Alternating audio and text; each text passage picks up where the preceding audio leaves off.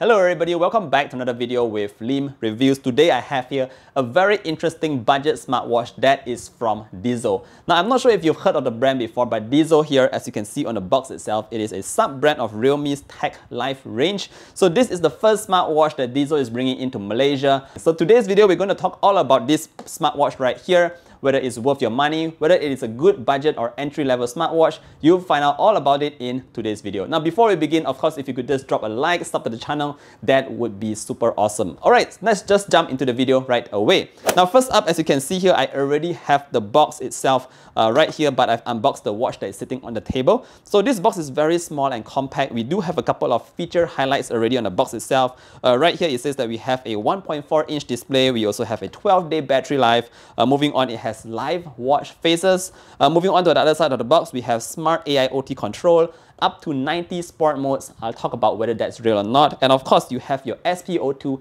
and heart rate tracking. Alright, so very simple box right here. I'm going to show you the watch itself. This is the one that I have unboxed. And of course, we also have the charging puck that came in the box. Now bear in mind that this part here is actually pretty interesting. It has the DIZO branding at the back, and how you use it is just very simple. You just put the magnet on like this, like this, and then you can actually have a pretty firm grip of the watch itself. Very, very simple to use.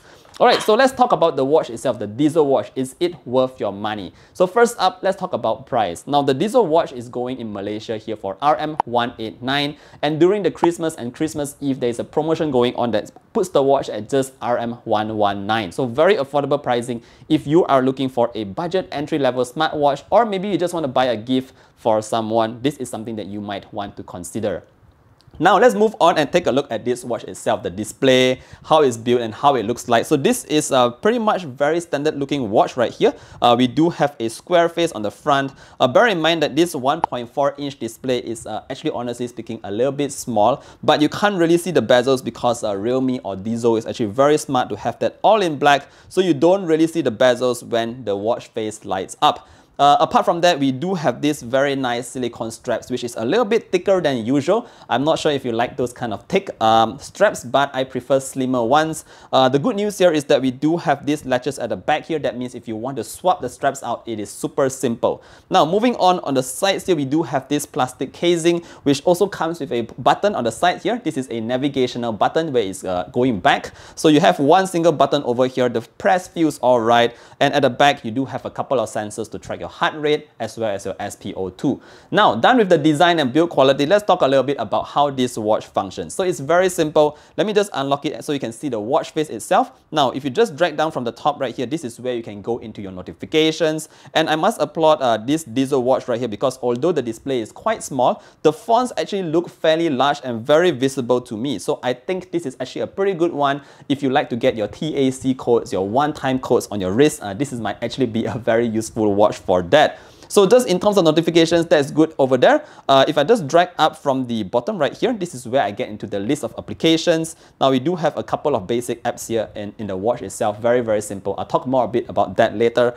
If we just glide towards the left over here, we will see the widgets. Now the first page here is actually a quick overview of your entire fitness activity for the day. You have your number of steps, amount of calories burned and all that. If you go on once more, you will actually get into your heart rate. You go once more, you can see your weather. Now bear in mind that this is not an animated image, it's just a static image, but I think it's fine. Over here, you can actually see the bezels pretty well. So this is how it looks like. Now if you go on once more, this is where you get into the last page, where this is actually the music control, so you can control your music of your smartphone directly on your wrist. Very simple stuff. Now if you just glide towards the right over here, we are able to access the quick shortcuts. We have your do not disturb, your brightness, your battery saver, your raise to wake, as well as the settings button. Again, very, very simple stuff, but it's good to have on the DIZO watch. Now, let's talk about what this watch can actually track in terms of your health functions. So this watch here, again, is like I said, it's an entry-level smartwatch. So there's actually 3 items that the watch here tracks. First up, you have your all-day heart rate tracking. Second, you have your SpO2 tracking. And last but not least, you have your sleep tracking. So again, it's a very simple smartwatch right here. It only tracks these 3 items, which I think is fine. At least it has your SpO2 readings since we are in this kind of COVID era, right? All right, so in terms of the activities being tracked for this watch, I noticed that on the box here, it says up to 90 different activities or 90 sport modes here. But at the moment on this watch right here, I only have 10 different activities that I can see here, I'm going to show it to you very quickly. So if you go here, you can see that we have your outdoor runs, your outdoor walks, a couple of cycling, runs again, your football, and yeah, that's just the list that of activities that you have in the watch right now. For more activities, you can find them in the Realme Link app. Once you're in the app, you can then choose to swap in different activities that you prefer to be shown on the watch. Bear in mind that by default, the watch can only show 10 activities.